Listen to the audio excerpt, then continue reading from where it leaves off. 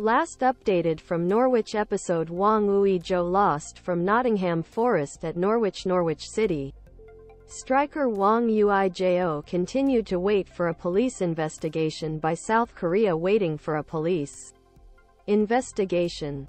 31-year-old forward former girlfriend on her phone sexual encounter and is accused of sharing on social media.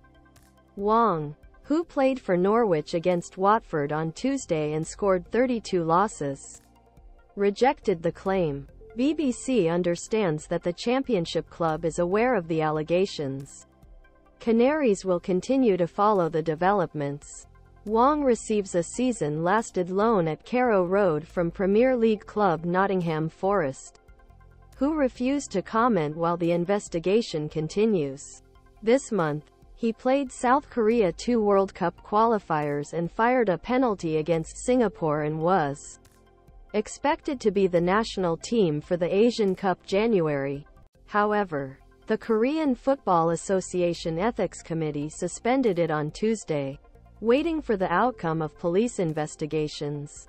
We decided not to choose Hwang Ui-jo for a clear conclusion on facts for the national team, committee said in a later statement.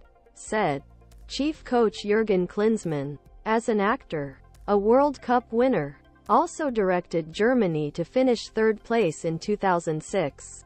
He said, "I understand exactly current situation and I will respect decision of Korean Football Association." In the summer of 2022, Hwang joined Forest from Bordeaux from the French club, but has not yet played in its first teams last season. Greek club Olympiacos and FC Seoul had a loan spell, and since he joined the loan in summer, he scored 3 goals in 14 games for Norwich.